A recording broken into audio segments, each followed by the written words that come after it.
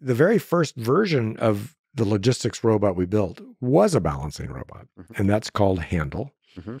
And there's that thing was epic. Oh, it's a beautiful machine. It's an incredible machine. So it was. I mean, it looks epic. It looks like out of out of a sci-fi movie of some sort. I mean, just can you actually just linger on the design of that thing, because that's another leap into something you probably haven't done. It's a different kind of balancing. Yeah, so let me. I'd love talking about the history of how a Handle came about, because it connects all of our robots actually.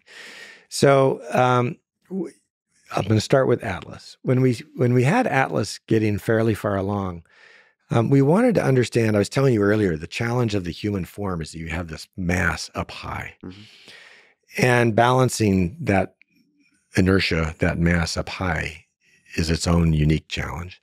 And so we started trying to get Atlas to balance standing on one foot, like on a balance beam, using its arms like this. And you can do this, I'm sure. I can do this, right? Like if you're walking a tightrope, how do you do that balance? So that's sort of, controlling the inertia, controlling the momentum of the robot. We were starting to figure that out on Atlas. And so our first concept of Handle, which was a robot that was going to be on two wheels, so it had to balance, but it was going to have a big long arm so it could reach a box at the top of a truck. And it needed yet another counterbalance, a big tail, to help it balance while it was using its arm.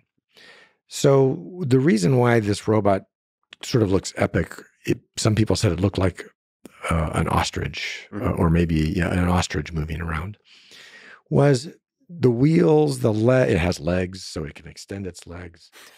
So it's wheels on legs. We always wanted to build wheels on legs. It had a tail and it had this arm, and they're all moving simultaneously and in coordination to maintain balance, because we had figured out the mathematics of doing this momentum control, how to maintain that balance. And so part of the reason why we built this two-legged robot was we had figured this thing out.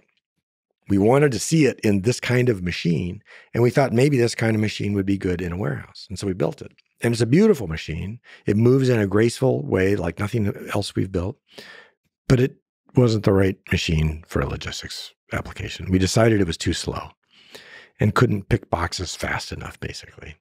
And it would do it beautifully with elegance. Do it beautifully, but it just wasn't efficient enough. So we let it go. Yeah. But I think we'll come back to that machine eventually. The fact that it's possible, the fact that you showed that you could do so many things at the same time in coordination and so beautifully, there's something there. Yeah. That was a demonstration of what is possible.